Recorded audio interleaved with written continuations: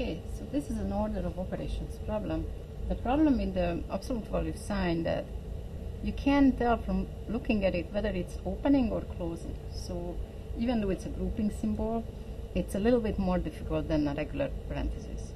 So the first thing that we should do is to pair them up. The first one clearly opens. The last one clearly closes. In between it's kind of a mess, but this and this cannot be a pair because just a minus sign inside of the absolute value, that is meaningless. So if this cannot be a pair, that means that with this opening, this cannot open the next one. So this one closes the first one, and then one opening, one closing. And so now it's more visible that we work out what's in this absolute value, we work out what's in this absolute value, we take the absolute values, and then we subtract.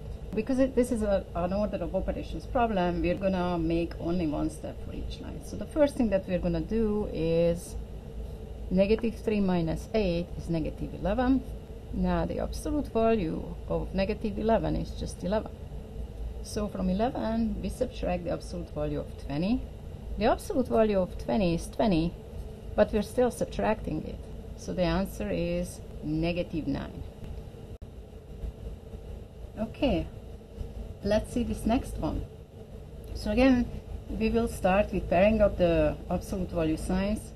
This double one, this cannot be a pair, clearly. So because it's at the end, this is closing a pair, and this is closing another pair. And then it can only be meaningful if they are nested into each other like so. And using colors or making one absolute value sign bigger than the other makes the structure of the problem more visible. So what do we have? We have the absolute value of what we get when we take -3, we subtract 8, and we subtract whatever the absolute value of 11 plus 9 is. Okay, so let's do it. Absolute values function as parentheses, so we're gonna have to first work out the innermost parentheses. We're gonna just copy the rest. 11 plus 9 is 20, and the absolute value of 20 is 20, but we're still subtracting it. So now we're at -3, subtract 8, further subtract 20, and when you're done, take the absolute value. -11 minus 20 is -31, and the absolute value of -31 is 31. So the first thing we're going to do is pair up the absolute value signs. It's also useful if we make sure that we can read what's a 1 and what's an absolute value sign.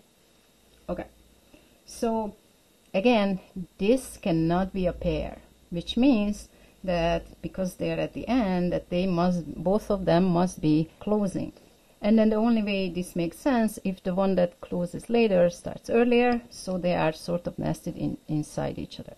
You should not start the problem without figuring this out, otherwise we're not going to understand it. If you just look at this red absolute value sign as one item, what do we have here? We have the absolute value of what we get when we start with -3 and we subtract 8 times whatever this is. So there is a multiplication here between 8 and the absolute value sign, indicated by nothing. Okay, so let's start. First, we have to work in the innermost parentheses. -11 plus 9 is -2. Let's still color them. So now, from -3, we subtract 8 times the absolute value of -2. The absolute value of -2 is just 2. Now we do the multiplication. Now the subtraction. And so we have the absolute value of -19, which is 19. All of these problems have the same objects and the same signs. It's just the varying locations of the absolute value signs that makes the problem completely different. For example, this next one. So this problem is almost identical to this previous one here. The only difference is that here the absolute value sign is after the 8, here it's before, and that's going to completely change the entire problem. So again, we start by pairing up the parentheses. This cannot be a pair, therefore it must be closing both pairs, And so we have these two absolute value signs nested inside each other. Absolute value sign, we have 8 minus 11 plus 9. We perform that. When we're done, we take the absolute value. And when we're done, we're going to subtract that from negative 3. And finally, we'll take the absolute value of the result. So that's the plan. 8 minus 11 is negative 3. Negative 3. If you don't have colors, you can make one of the absolute value signs much bigger than the other one. So we're still working in the innermost absolute value sign, which also functions as a grouping symbol. Negative 3 plus 9 is 6.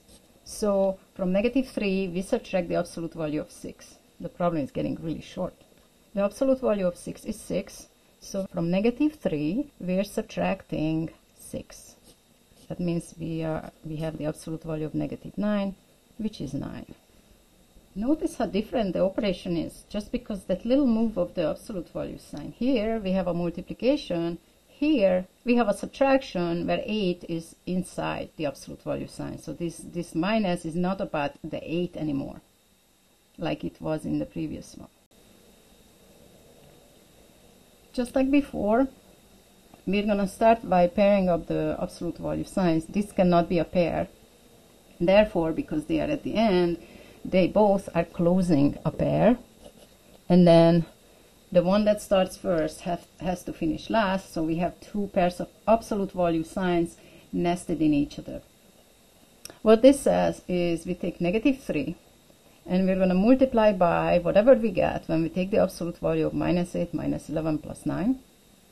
And when we're done, we take the absolute value of the result. So that's the plan. And because absolute value signs also function as parentheses, we're going to have to work inside the inner absolute value sign until we work that down to a single number. Negative 8 minus 11 is negative 19. So what we have is negative 3 times the absolute value of negative 10. The absolute value of negative 10 is plus 10. So we have the absolute value of negative 3 times 10, which is the absolute value of negative 30, which is 30. That's it. Thank you for watching.